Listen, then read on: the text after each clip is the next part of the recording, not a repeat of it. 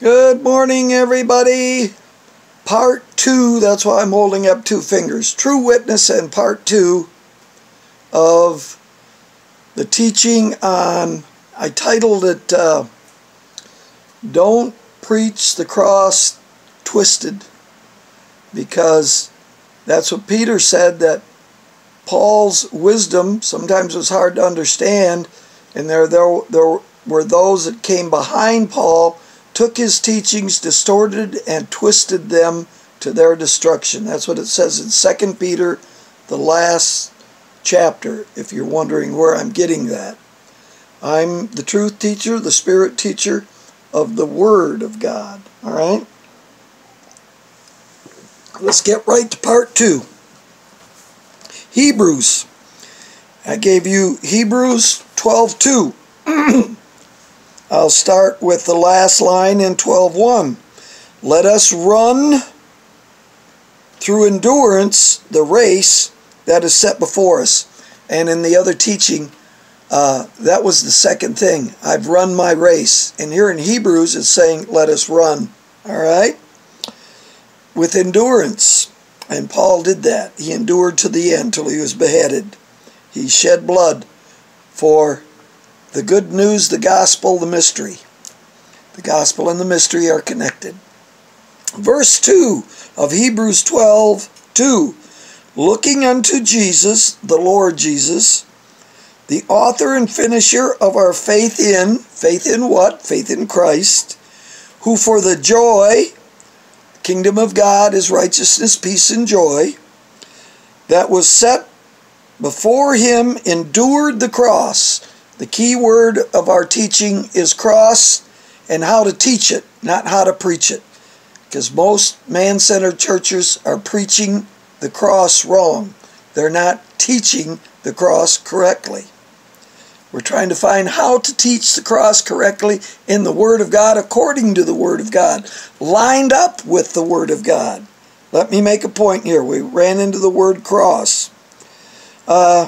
Despising the shame of the cross, all right, and has sat down at the right hand of the throne of God. Something happened to get him through and beyond the cross, through and beyond his precious body, human body that died, through and beyond the precious shed blood that was in his human body, through and beyond the cross, through and beyond death, to resurrection. Now we have access by one Spirit. Please listen to what I'm saying. You can listen to this teaching more than once. All right? So, he endured the cross, despising the shame, and has sat down at the right hand of the throne of God. And you could read on. You get despise again a second time in the 5th verse. Saints, my son, do not despise the chastening of the Lord. So it gets into discipline. That's what chasten means. A lot of people don't even know King James chasten. Chasten means discipline of the Lord. Now, we went from cross the first time in Hebrews 12:2. We're going to go to Colossians 1:20. I'm turning. Everybody turn with me. Colossians. Remember, we study Ephesians and Colossians together. We jump over Philippians. Oh, I'm going to make the statement here that I made in part 1. The cross is not mentioned in the last 3 letters of Paul. He does mention what's important in 2 Timothy, the last chapter. Being a good soldier, finishing your race. Paul said my race, or the race. And faith in what? Faith in Christ. And you will receive not a crown of gold, a crown of right or righteousness, and the hope of eternal life. Colossians. Now, I want to show you something. In this Bible, I went from here, where we're going to read, to here, to here. And this is chapter 3. Seek those things which are above, where he's seated. We just read in Hebrews that he's seated at the right hand of the throne of God. All right?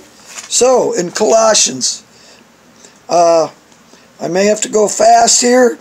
Colossians 1:20, where we find cross the second time. We're reading backwards. Hebrews, Colossians, Philippians, Ephesians. And to go in the other direction is Ephesians, Colossians, 1 Timothy, Titus, and 2 Timothy. And Hebrews is in there somewhere, written in the last 6 years of Paul's ministry. Don't know whether it's in 60 AD or 66 AD, because he had a burden for his kinsman Israel. So Hebrews is to Hebrews, but it's the same New Testament with better promises, part 2, gospel of grace, mercy, peace, and joy, and love. All right, back to Colossians 1:20. And by him to reconcile, thoroughly change, that's what reconcile means, all things to himself by him, whether things on earth or things in heaven, heavenlies, spiritual realm, having made peace through the blood of his cross. Through, and I add beyond. Through and beyond the human body, the precious blood, the cross, the resurrection, through and beyond. All right? I add beyond. Through is the only time the alpha arrow lays down flat. Then it points back up above to the heavenlies, the heavenly realm, and above. The alpha arrow. I'm the creator, inventor of the alpha arrow. I'll teach that someday. 21. And you who once were aliens and enemies in your mind or mind hearts by wicked works, yet now he has reconciled. That's why I read that verse.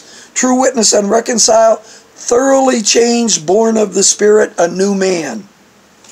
Inward, heart condition, spirit, soul condition, conscience condition.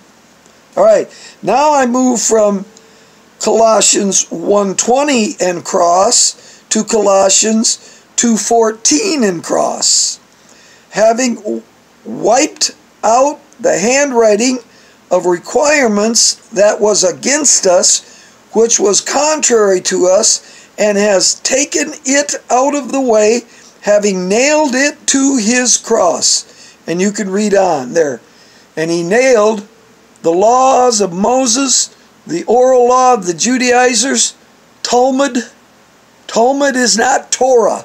Torah and Talmud, two different things, two different teachings. And most of Israel ended up in legalism, teaching more Talmud than they did Torah. Okay, cross the second time, and then we get over to what we read in Hebrews, ascended and seated, okay, in the heavenlies, the spiritual realm. Colossians, the 3rd chapter. If then ye be raised with Christ, have gone through and beyond the cross, seek those things which are above, the heavenly realm, where Christ is seated at the right hand of God. Hebrews 12:2. Got a true witness there. Where did he end up when he went through and beyond the cross? Paul didn't preach the cross in the last 3 letters that he wrote before he was beheaded.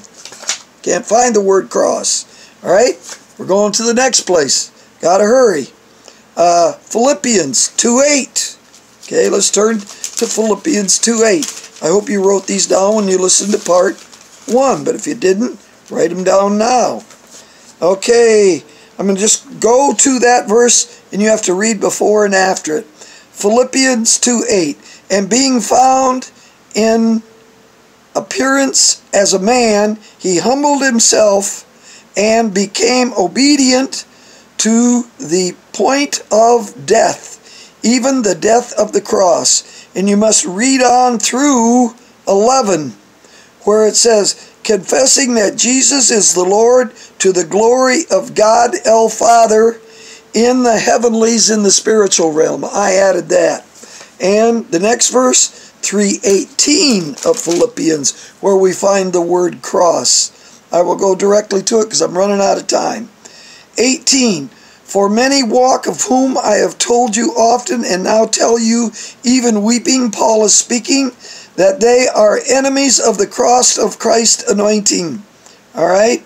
And you go on anyway, you have to read 15 through 1:4, 15 through 21 of Philippians 3, and then read 4:1. Add it to it, all right? And because I'm running out of time, 10 minutes, Ephesians 2:16. Let me turn to Ephesians 2:16, where we find the word cross, and we'll be discussing this much, much more.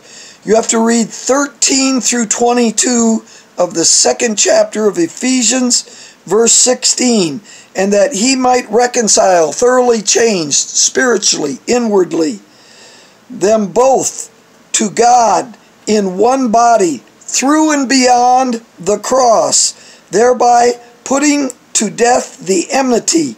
And he came and preached peace. I found these things. Preach the kingdom, preach the Lord Jesus, preach peace, preach the gospel, the mystery. I don't find chapter and verse for preach the cross. But I am teaching the cross, and I'm teaching it correctly. 11 minutes and 15 seconds. There could be a part 3 and a part 4 to get deeper into how to teach the cross correctly, because the majority of Christian junk that's going down in 1,000 denominations is not teaching the cross through and beyond correctly. I am the correct spiritual anointed teacher. B. Eugene Bear. I hope you're getting something out of this, because I'm bringing it strong and truthfully. Bye!